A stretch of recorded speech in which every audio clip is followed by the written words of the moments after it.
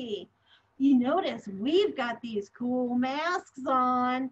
This is to help everybody stay healthy. Do you get to wear masks when you go out? Yeah. Well, we've got some fun experiments and activities to do. I hope you're ready. First thing we want to do is I want to talk to you a minute about the stars. Do you like to go outside at night and see how many stars you can see? I sure do. In fact, when I was growing up, I used to have a telescope and I could see the moon with it. Well, we've got an activity that you can make stars in a jar so that you can see stars at night when you go to sleep. But first, I thought I'd show you this really cool video I found. It's got some puppets in it, and they're going to tell you all about stars and a thing called constellations. Can you say that word? It's pretty big. Constellations. Well, constellations are the pattern that you see of stars up in the sky, almost when they look like the dots. And some of those constellations even have names. So let's look at this really fun video. It's only a couple minutes long. What are stars anyways? Are they made of fire? Well, sort of. They're giant burning balls of gas. Whoa, but they look so tiny. That's because they're very, very far away. Let's look for constellations. What? Constellations? That's when you see a patch of stars that look like a picture. Like, oh, there's the Big Dipper. Whoa. If you'd like to see the entire video, go to Topher's Toy Box Stars and Constellations on YouTube. Now let's do a craft where you can have a jar full of stars right in your room. This is an activity that you might want to watch me do first and then try it yourself at the end so that you have more time to put into it.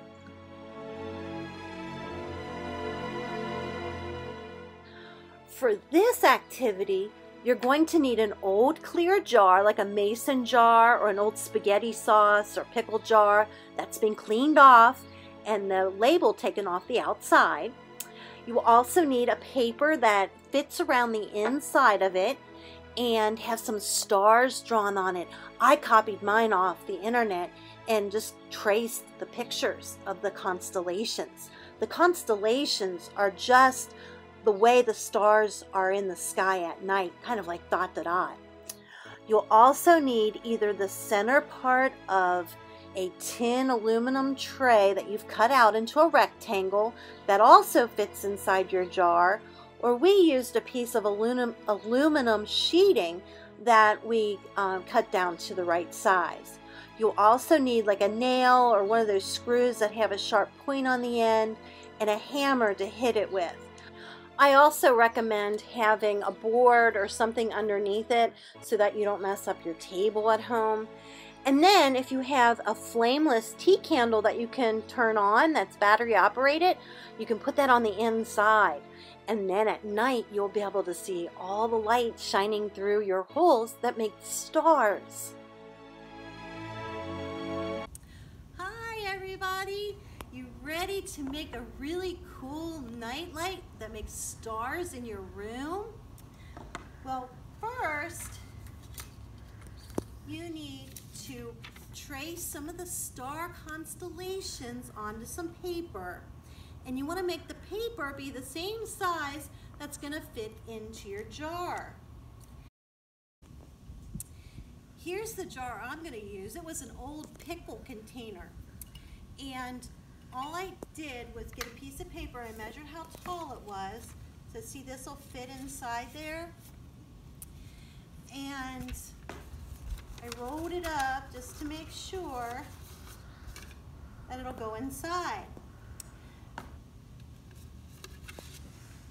Then I cut a piece of aluminum sheeting to fit my metal piece. And since my paper was a little short, I made mine a little longer so that it'll go all the way around inside. Well, here's my sheeting. What I used was aluminum sheeting, but if you have an old aluminum pan that's a disposable one and you just cut the rectangle out of the middle, that'll work just fine. Now, I have a little piece here that was a scrap that I'm going to use just as practice. So what you're going to do is take your nail and put it over where you want it, and you're going to hammer a little bit. Now, if you look, this one didn't come through as much. So I do have this one here, or maybe I have to hit it a couple times, or like that to make it so there's a hole through it. And notice I have a piece of wood underneath it here so that I don't ruin our table or break my nail on the cement or crack the cement. And what you're going to do, you can try a couple different ones to see which works better for you. Like, I like using the screws because they're a lot sharper on the end, and see how it goes all the way through. Then what you're going to want to do is take your aluminum and put your paper over it with your stars. It would also be a really good idea to tape down the sides, and that way you don't have to worry about your paper moving when you go to hit the nail. Now what you want to do is hammer anywhere that you have a dot that's supposed to be a star. Now I did what was called the summer triangle, and it's a bunch of the stars that you'll see during the summertime. But you can pick any of your favorites, like maybe the Big Dipper or Orion's Belt. You'll have to research that and see what you like. Now, once you get all of the stars in your constellation, you can add smaller little stars throughout, kind of filling in some space, because there's lots of stars all over the sky, and that'll also let more light go through. Now, when you're all finished, take your paper off and look to see all the stars that you have on your piece of metal. This is what's going to go inside your jar. And you can even add some more stars if you want. You can never have too many.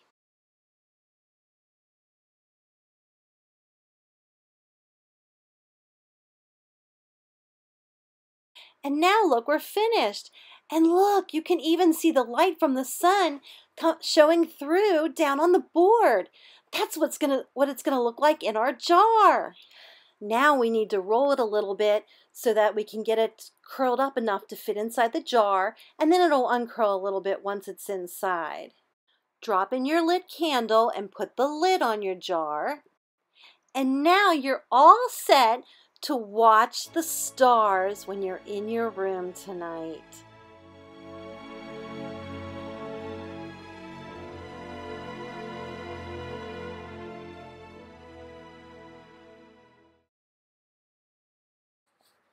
Are you ready to blast off to another experiment? It's a wax resist. We are going to create a picture of the night sky. Did you know that water and oil or wax don't mix? Did you know that crayons are made of wax like a candle? Well, we can see this wax resist in our drawings. That means that the water doesn't want to mix with the wax crayon on the paper. So first, you need to make a nighttime star picture or a space picture on a thicker kind of paper. I'm using watercolor paper, but cardstock or craft paper will work too. I like to use white crayon on white paper, so when I put the watercolors over it, I get a big surprise. But you can go ahead and use whatever colors you want. Once I finish drawing, I mix up my watercolors and paint all over the page, just straight across. Look how the wax crayon resists the watercolor paint. It makes little drops on the crayon. And look how my drawing appears like magic. That's why I like drawing with white crayon on white paper when I do this. For another fun space activity, let's make moon dough. Moon dough uses 1 cup of baking soda, silver glitter and black glitter, and water, which I have here. And you're just going to add it a little bit at a time, and you need a big spoon to stir it. So let's put in the 1 cup of baking soda. There you go. Haley can check and make sure. Now dump it in. Now we're going to get some of our water. But first, I'm going to add a little bit of watercolor to the water. And if you have black, that's great. I don't have any, so I'm just going to add some blue. And if the kids are going to be playing in a lot and it's really thick, you might want to put gloves on their hands. So we're going to pour this in.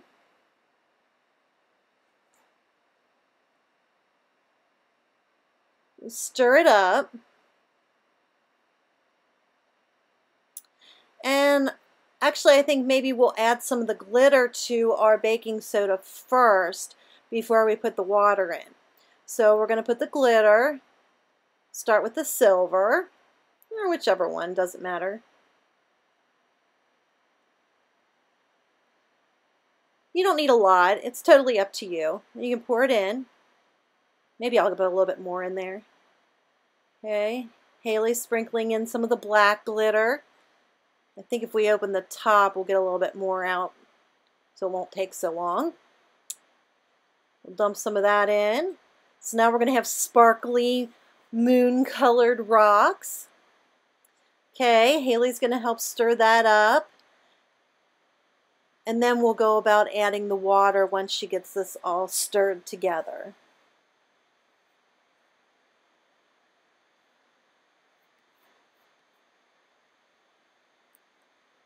Okay, now be careful adding the water. We don't want to have too much in at one time. If it does get soupy, then you can always add more baking soda. So we'll go with 1 spoon. Let's see what it looks like. Add a little bit more. And just get your fingers right in there. The kids are worried about it touching their hands. They can go ahead and use the spoon, but it's just best just to get in there. This is a great sensory project. Okay, let's get some more water in there. Get that mixed in.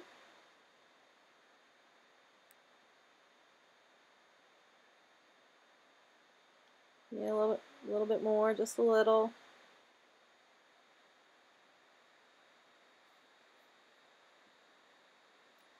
See if it starts sticking together. If it starts clumping together, then you're good. If it's breaking apart a lot, then add more water. And it might also depend on how dry your hands are, because the hands are going to soak up some of that moisture. So if your hands are really dry, you might need to add a little bit more, or even as you're playing with it. Okay. This is looking pretty good. So really, this is just a baking soda dough.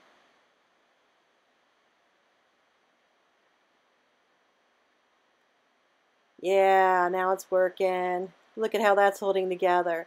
Now I have my own moon rock. Isn't that cool?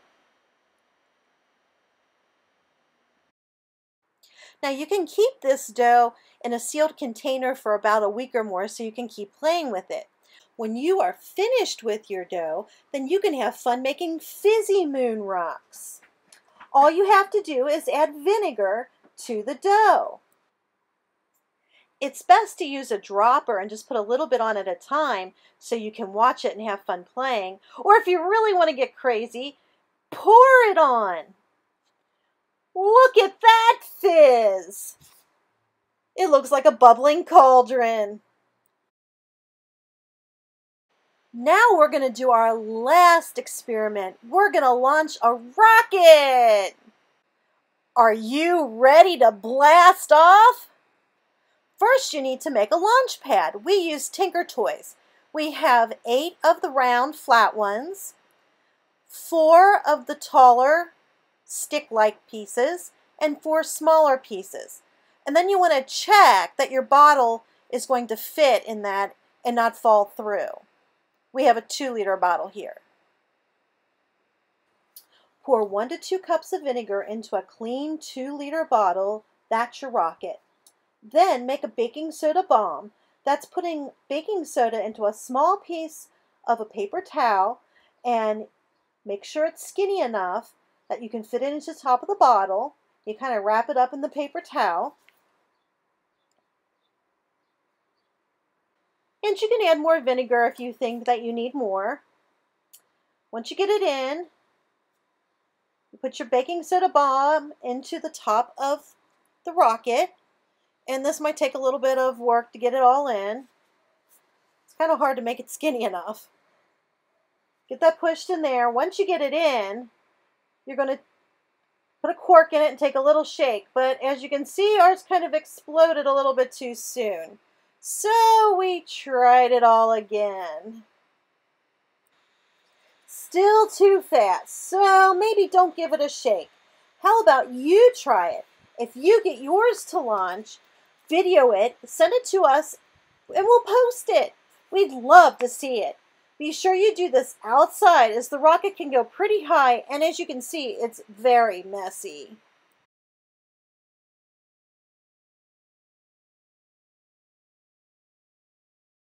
Thanks for joining us for Chippie's Sensational Science Lab. See you later. For more great videos, go to bcmuseum.org.